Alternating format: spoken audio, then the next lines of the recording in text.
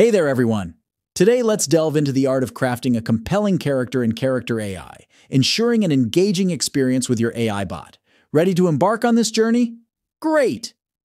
To kick things off, fire up your preferred browser and head over to the URL box. Type in edbw.character.ai and hit that Enter key. Boom! You've landed on the characterai website's homepage. Wait for the site to load, and once it's good to go, make sure you're logged into your account. If you're not logged in yet, swiftly take care of that. Now, on the left side, spot that inviting Create button. Let's give it a gentle tap. Here you encounter two enticing options: create a character or create a room. Creating a room allows you to have different chatbots engage in conversations, even with the ability to interject.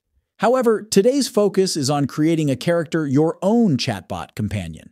Click on Create a Character, and if you're aiming for the ultimate chatbot, don't skip the character book. It's a gold mine, breaking down the steps to train your character for stellar results.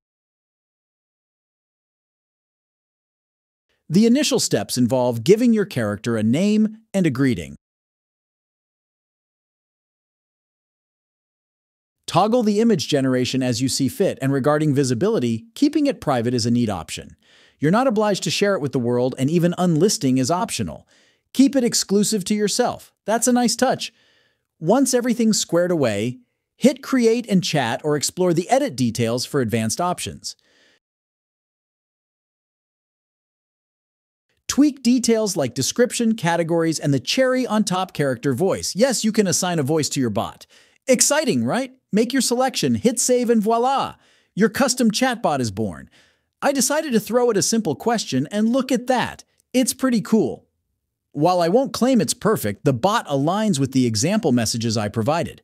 That's the recipe for concocting a delightful character in characterai. If this video served you well, drop a like. Subscribe for more content, and feel free to drop any questions in the comments below. Cheers!